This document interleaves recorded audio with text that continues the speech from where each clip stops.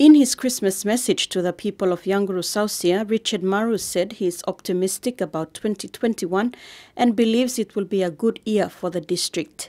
He said 2020 was a tough year with the COVID-19 pandemic that affected government policy decision and district DDAs were forced to stall projects.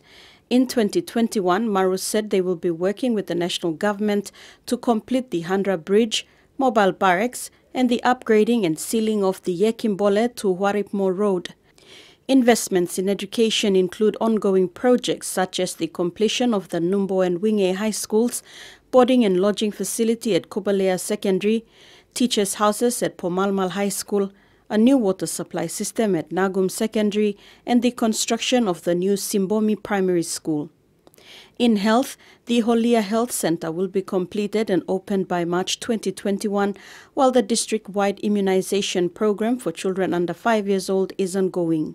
For roads, they aim to connect the 10% missing link roads in the district, the continuation of the rural electrification program, and the village housing scheme providing roofing iron for modern houses.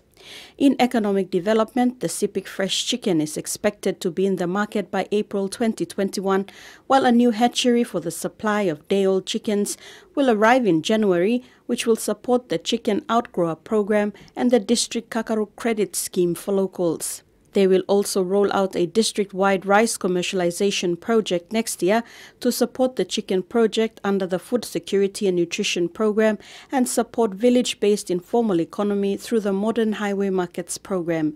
Maru said he will do his part in ensuring the critical enablers are in place to usher in more SME owners.